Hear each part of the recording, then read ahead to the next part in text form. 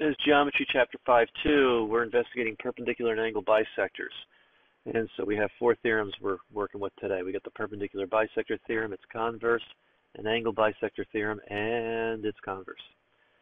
So the perpendicular bisector theorem states that if PM is perpendicular to AB, let me throw some right angles in there before I forget about it. Okay, and MA is congruent to MB, well then these two lines, PA and PB, have to be congruent. Well, that's a pretty easy proof, because if you look at the two triangles, we have a shared side here, PM. We got reflexive property going on here, so you got side angle sides, so by CP/CTC, then PA's got to be congruent to PB. So there's the proof for that. Next one. Then there's a video here. I wanted to show that if you slide point P up and down the perpendicular bisector, yeah, PA and PB are clearly congruent. So is AM and BM. We're good.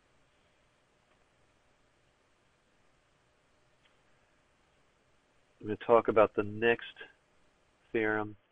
This theorem just says that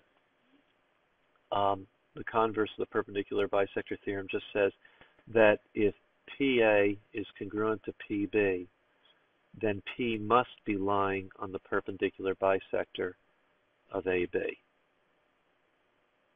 Okay, and then let's see, the angle bisector theorem, it says if QS bisects angle PQR, so I mark those two angles as congruent, and SP is perpendicular to QP, the ray.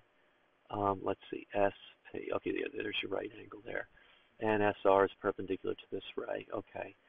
And no matter how many times I tried to draw this, the program I was using kept drawing that right angle out here. Oh well. Anyway, we have a shared side here, so, and we have a right angle, so we are dealing with angle, side, and angle, side to show that those two triangles are congruent. So of course, SP and SR are congruent. Okay.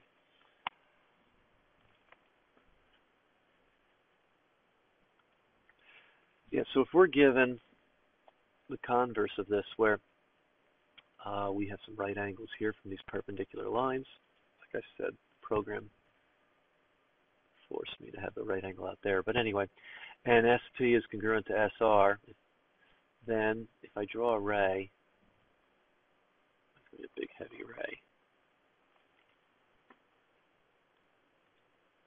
Sort of magic to be able to hit the pause button while being able to record and quickly change a line. Anyway, we have a shared side right here, so we're looking at HL theorem to be able to say that this triangle is congruent to that triangle, which then would allow you to say CP/CTC, that this angle is congruent to that angle. Now let's apply these rules.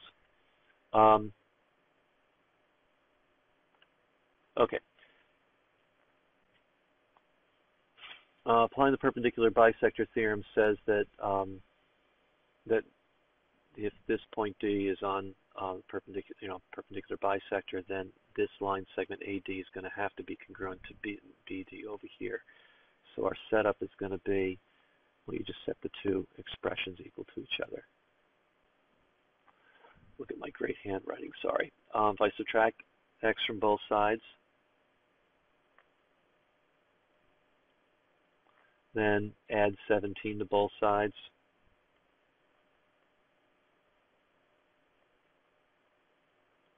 and then divide by 4, x is 6. So there's our solution that x is 6. And if you substitute the 6 back in there, you're going to find out that this side is 13. And, all right, next page. Whoops, too far.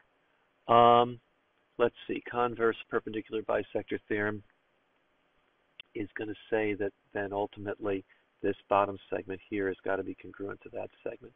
I purposely gave it quadratic because we haven't practiced solving quadratics as much as I'd like to.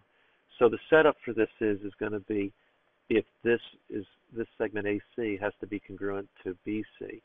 So you're going to say that x squared minus 4x is equal to 21. And then back in Algebra 1, we learned that in order to solve a quadratic, we're going to set this equal to 0 and then factor it and solve it. Right? And then we need to recognize that the factors that work here,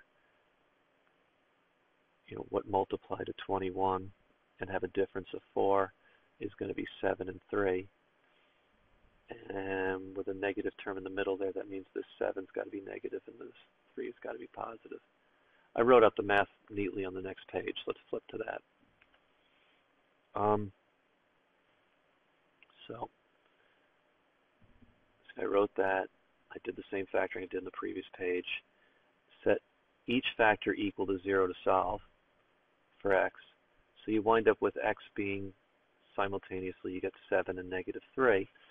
So now plug that back in and see which answer makes any sense. We need a positive value for this length AC. So I put the 7 in here for x. 7 squared minus 4 times 7. And we ultimately wind up with a length of 21. And then the next step is to test out if the negative 3 works and place that in for x. And then, we're still on the screen. Okay, we're good. So then we're going to have 9 plus 12, and hey, it happens to work for both. We get positive 21. Okay, let me move this back up again. There we go. Next application. Applying the angle bisector theorem says that if this bisects this angle, and then these line segments here are perpendicular to the sides of the angle, then these two sides have to be congruent. So let's solve for x. So 3x minus 7, if they're congruent, we can set the two expressions equal to each other. If you subtract x from both sides, we get that. Add the 7 to both sides. And then divide both sides by 2. So you get x is 5, which would then tell you that then this side would have to be 8, and so would this. Okay, and our last application, converse of the angle bisector theorem. It says if we have perpendiculars here, and that if these two segments wind up being congruent, then this must be a bisector of this angle. So if it bisects the angle, that means that this angle has to be congruent to that angle. So the setup is, once again, another equality. Divide both sides by 2, you get x is 30.